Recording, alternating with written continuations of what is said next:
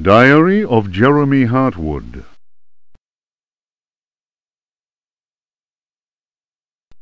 September 27th, 1924.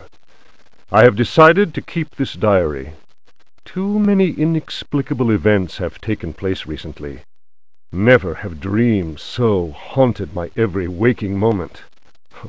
Perhaps my romantic mind was too dull, and has only now woken up to these new paths and visions. Some, seeing my recent paintings, may question my sanity. I can only ask them, what is sanity? Where does madness begin? September 28th, 1924. The night is pitch black. I am again drenched in sweat. I was wandering in the dunes, among giant standing stones. They were arranged in a circle, and the wind whistled about them. I plunged my hand into the soil and felt that repulsive thing which was trying to catch me. It seized me. I struggled to break free of its loathsome embrace and managed to tear my hand away. It was covered in sticky substance. I was gripping a knife. October 5th, 1924. The stone circle is a pentacle. Derceto's library is filled with books on the occult. I will study those books until I find some explanation for the dreams. The visions that haunt me must be connected to my discoveries. I shall have to undertake a profound exploration of my dreams. December 16th. Dear God, I have found the knife! It was hidden here, and what I have learned fills me with apprehension. It is a sacrificial dagger belonging to some unholy cult. The thought of that blade tearing through human flesh horrifies me, yet I must continue my research. Derceto is a storehouse of treasures. Was my father right, after all? January 23rd. I spend all my days plunged in dusty books. The servants are convinced I am mad. At night, I awaken them with my screams. The dreams are draining what sanity I still have. I have tried staying awake, but in vain. My visions have changed. No doubt the influence of my father's research.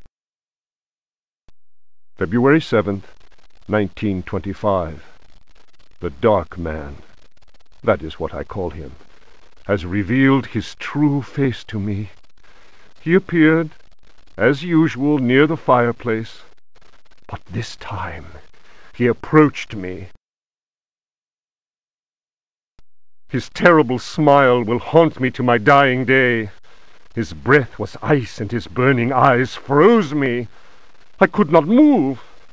I know, as surely as I have ever known anything, that the face I saw, the face that has turned my nights into hellish torture, is the mask of death.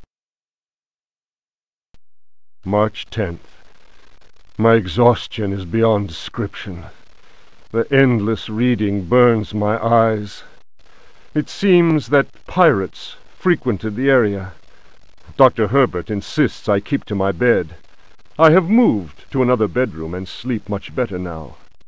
The Dark Man has not gone, however. I know it. He will wait for as long as he must.